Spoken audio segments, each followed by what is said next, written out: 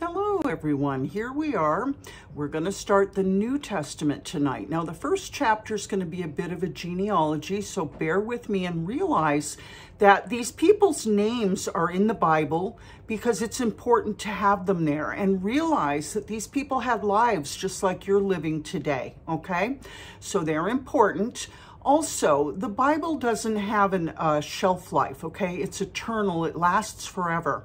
So hopefully I've got most of my crowd coming back that have already done the New Testament with me, coming back and staying with me to do it again, because the Bible is always a revelation every time you read it. So let's get going. We're going to do a few chapters tonight, probably 1 through 4. So let's hear the beginning of the New Testament, which starts with Matthew chapter 1. This is the genealogy of Jesus, the Messiah, the son of David, the son of Abraham. Abraham was the father of Isaac, Isaac the father of Jacob, Jacob the father of Judah and his brothers, Judah the father of Perez and Zerah, whose mother was Tamar, Perez the father of Hezron, Hezron the father of Ram, Ram the father of Amminadab, Amminadab the father of Nahshon, Nahshon the father of Salmon, Salmon the father of Boaz, whose mother was Rahab. If you remember, if you were with me in the Old Testament, you know that Rahab helped the spies that Moses sent out to look over the land of Canaan. She was also a prostitute. She was saved while the rest of them weren't once they went to war because she helped. Boaz, the father of Obed, whose mother was Ruth, Obed, the father of Jesse, and Jesse was the father of King David. David was the father of Solomon, whose mother had been Uriah's wife. Solomon, the father of Rehoboam. Rehoboam, the father of Abijah. Abijah, the father of Asa. Asa, the father of Jehoshaphat. Jehoshaphat, the father of Jehoram. Jehoram, the father of Uzziah. Uzziah, the father of Jotham. Jotham, the father of Ahaz. Ahaz, the father of Hezekiah. Hezekiah, the father of Manasseh. Manasseh, the father of Amon. Amon, the father of Josiah. And Josiah, the father of Jeconiah and his brothers at the time of the exile to Babylon. After the exile to Babylon, Jeconiah was the father of Shealtiel, Shealtiel the father of Zerubbabel, Zerubbabel the father of Abihud, Abihud the father of Eliakim, Eliakim the father of Azor, Azor the father of Zadok, Zadok the father of Achim, Achim the father of Elihud, Elihud the father of Eleazar, Eleazar the father of Matan, Matan the father of Jacob, and Jacob the father of Joseph, the husband of Mary. And Mary was the mother of Jesus, who is called the Messiah. Thus, there were 14 generations in all from Abraham to David, 14 from David to the exile to Babylon, and 14 from the exile to the Messiah. This is how the birth of Jesus, the Messiah, came about. His mother Mary was pledged to be married to Joseph, but before they came together, she was found to be pregnant through the Holy Spirit. Because Joseph, her husband, was faithful to the law and yet didn't want to expose her to public disgrace, he had in mind to divorce her quietly. But after he considered this, an angel of the Lord appeared to him in a dream and said, Joseph, son of David. Remember, they call all the generations from King David sons of David, okay? And this is how Jesus came out of David's line. Now, it's not that Joseph, that his seed created Jesus, because we know that it was the Lord that created Jesus. But Mary was married to Joseph, and she was the one impregnated with the Holy Spirit with Jesus Christ, okay? So he came from the line of David, however he got there, which we know he got there through God. My point being that just because it wasn't Joseph's seed that created him in Mary's womb, Jesus Christ still comes out of that line, because Joseph, as we just read, comes directly out of the line of all of those people in the house of Judah.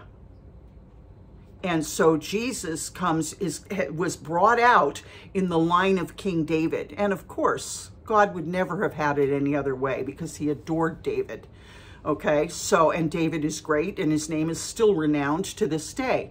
So Jesus Christ was brought right out of the line of David and the house of Judah, which David was king of Judah, if you remember. And Judah was not Israel, even though they were all Israelites. Judah and Benjamin were the two tribes that made up the kingdom of Judah. And then there was the kingdom of Israel, and because they were split in two.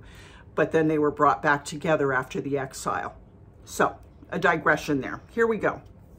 So Jesus came from the line of David out of the house of Judah is my point. And that's what that genealogy was showing you. It was showing you all the people in that line and how Joseph was the son of Jacob, the father of Joseph. Now, once again, excuse me, this is not Jacob of Abraham. This is another Jacob. Matan, the father of Jacob, and Jacob, the father of Joseph, the husband of Mary, and Mary was the mother of Jesus, who is called the Messiah.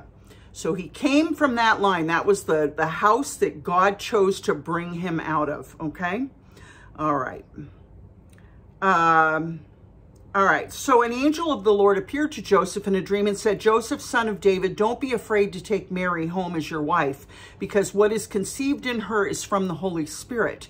She will give birth to a son, and you're to give him the name Jesus, because he will save his people from their sins. All this took place to fulfill what the Lord had said through the prophet. The virgin will conceive and give birth to a son, and they'll call him Emmanuel, which means God with us. When Joseph woke up, he did what the angel of the Lord had commanded him and took Mary home as his wife. But he didn't consummate their marriage until she gave birth to a son, and he gave him the name Jesus. Okay, so there you have it. All right, Matthew 2. After Jesus was born in Bethlehem in Judea during the time of King Herod, Magi, meaning kings from the east, came to Jerusalem and asked, where is the one who's been born King of the Jews? We saw his star when it rose and have come to worship him. Oof, wrong person to tell in King Herod, right? Because King Herod was a super hypocrite. And in this book here that I have, which I've shown you before, When Evil Pretends to Be Good, Hypocrisy Exposed, Herod is pulled apart as a hypocrite. His hypocrisy regarding the Magi and their request, etc., is pulled apart, and he is a great example of severe hypocrisy. So here we go. When King Herod heard this, he was disturbed, of course, because he didn't want any other king threatening him, and all Jerusalem with him.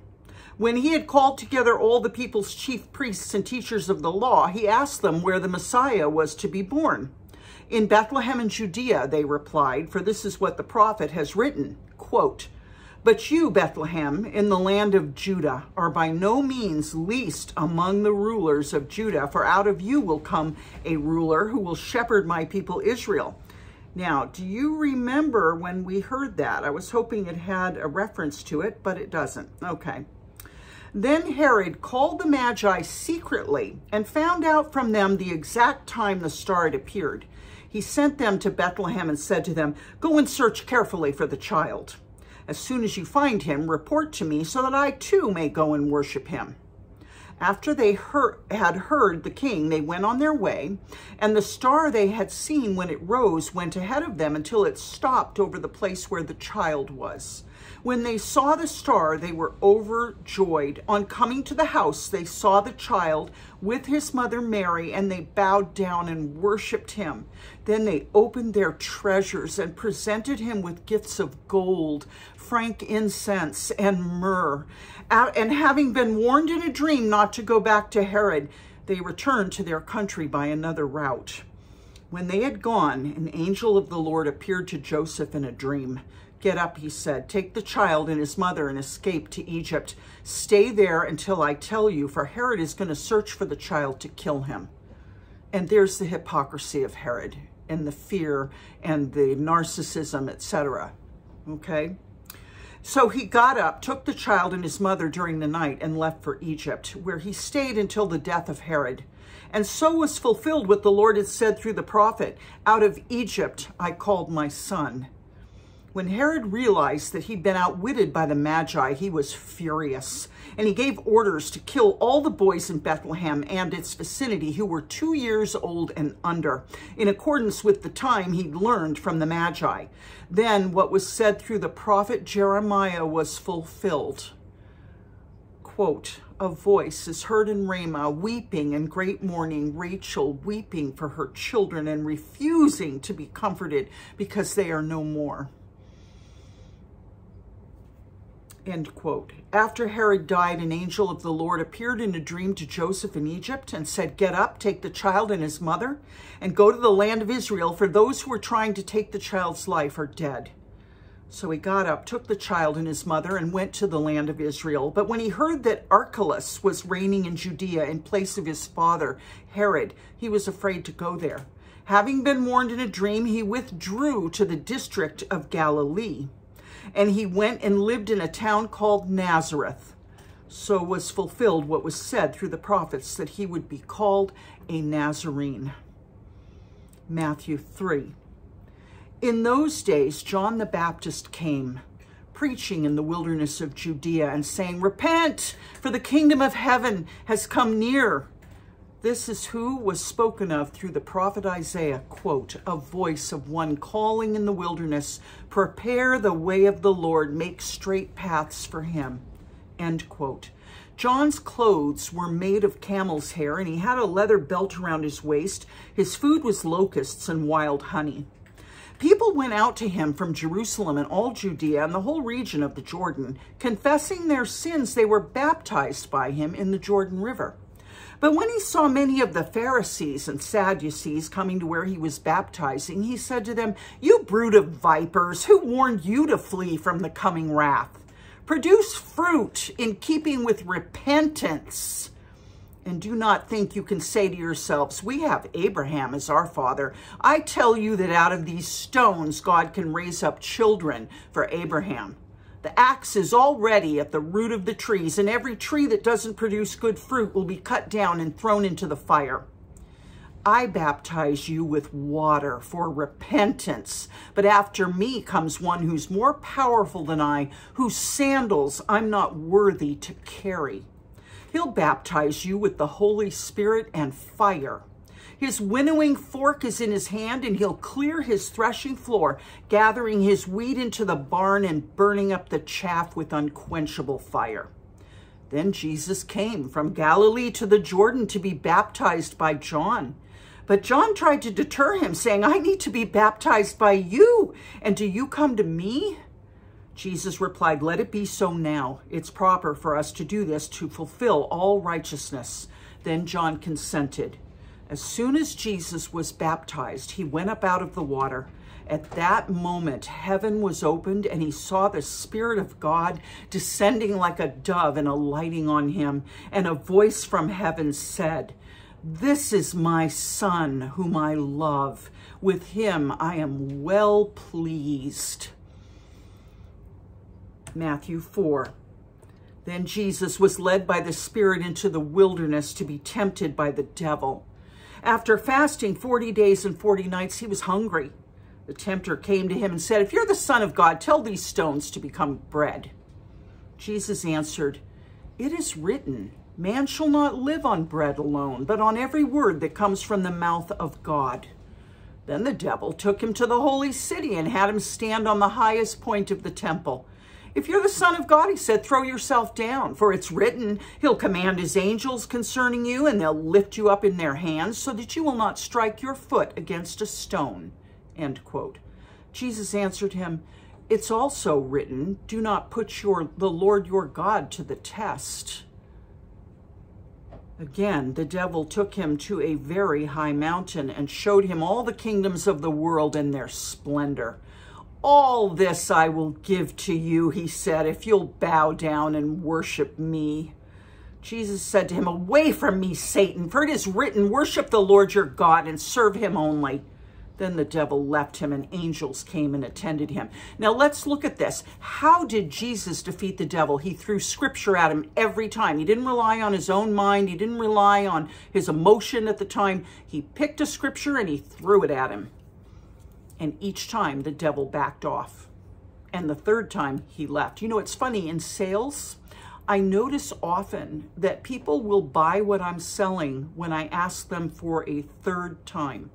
They'll say no the first time, they'll say no the second time, and the third time I ask, they will buy it. Now, a lot of salespeople are too afraid to ask that many times, and that's why they don't make it as in sales. Okay? So I know that, so let's say this. Let's say Satan bought it on the third time and split. He finally got what Jesus was saying, and he left. Then the devil left him, and angels came to him and attended to him. Okay?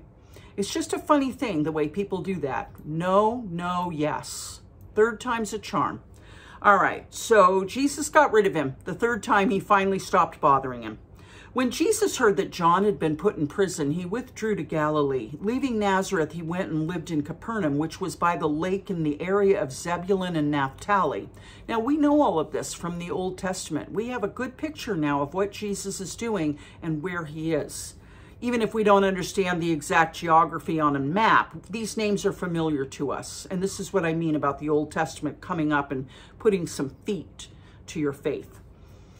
To fulfill what was said through the prophet Isaiah, quote, land of Zebulun and land of Naphtali, the way of the sea beyond the Jordan, Galilee of the Gentiles, the people living in darkness have seen a great light. Jesus. On those living in the land of the shadow of death, a light has dawned, end quote. And that was Isaiah. From that time on, Jesus began to preach, repent, for the kingdom of heaven has come near. As Jesus was walking beside the Sea of Galilee, he saw two brothers, Simon, called Peter, and his brother Andrew. They were casting a net into the lake, for they were fishermen. Come follow me, Jesus said, and I'll send you out to fish for people. At once they left their nets and followed him. Going on from there, he saw two other brothers, James, son of Zebedee, and his brother John. Now, they're often called the sons of thunder, and there's a reason for that. It could be their personalities. Jesus didn't call them that, but that's how they're monikered by some scholars, the sons of thunder. Or maybe Jesus did call them that. We'll see. James, son of Zebedee, and his brother John, they were in a boat with their father Zebedee, preparing their nets. Jesus called them, and immediately they left the boat and their father and followed him. Jesus went throughout Galilee, teaching in their synagogues, proclaiming the good news of the kingdom and healing every disease and sickness among the people. News about him spread all over Syria, and people brought to him all who were ill with various diseases, those suffering severe pain, the demon-possessed, those having seizures, and the paralyzed, and he healed them. Large crowds from Galilee, the Decapolis, Jerusalem, Judea, and the region across the Jordan followed him. And that's that. Tomorrow we'll pick it up at Matthew 5. I love you very much. I'm glad you're here. Stick with me, okay? There's always a new revelation. I'll see you tomorrow. Good night.